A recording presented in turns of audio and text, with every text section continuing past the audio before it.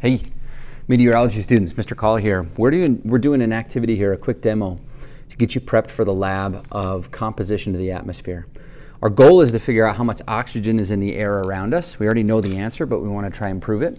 So I'm going to show you a little quick activity that I used to do when I was younger, when I probably should not have been playing with fire. Here's what we got. We have a fish tank here that's only partially filled up with water down on the bottom.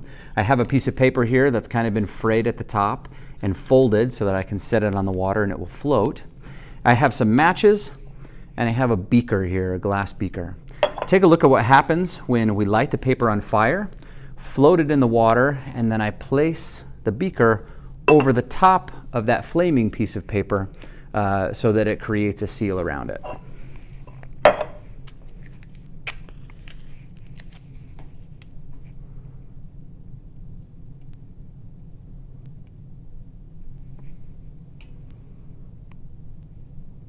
Super fail. Look at this. I couldn't even get it to burn. Let me try again.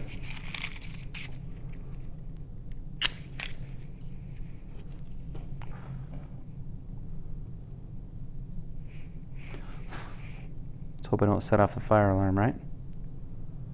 There we go. That's a little bit better. Floating it in the water, capping it.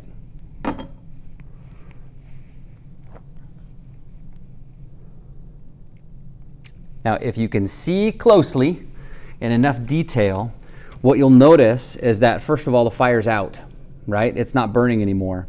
That flame has consumed all of the oxygen that's in that beaker, and there's no more left. You run out of oxygen, the fire triangle tells us that you can't have fire anymore, right? But what happened there when the oxygen was gone, or I shouldn't say gone, it changed into something else. The atmosphere was trying to push more oxygen in towards that flame, but all of this water in this container got in the way. And so we actually have water that has begun to rise up the beaker and is at a very, very specific level, okay? The hint for you and for your lab is that how far the water goes up into that beaker has a very, very, very close representation of how much oxygen was there to begin with.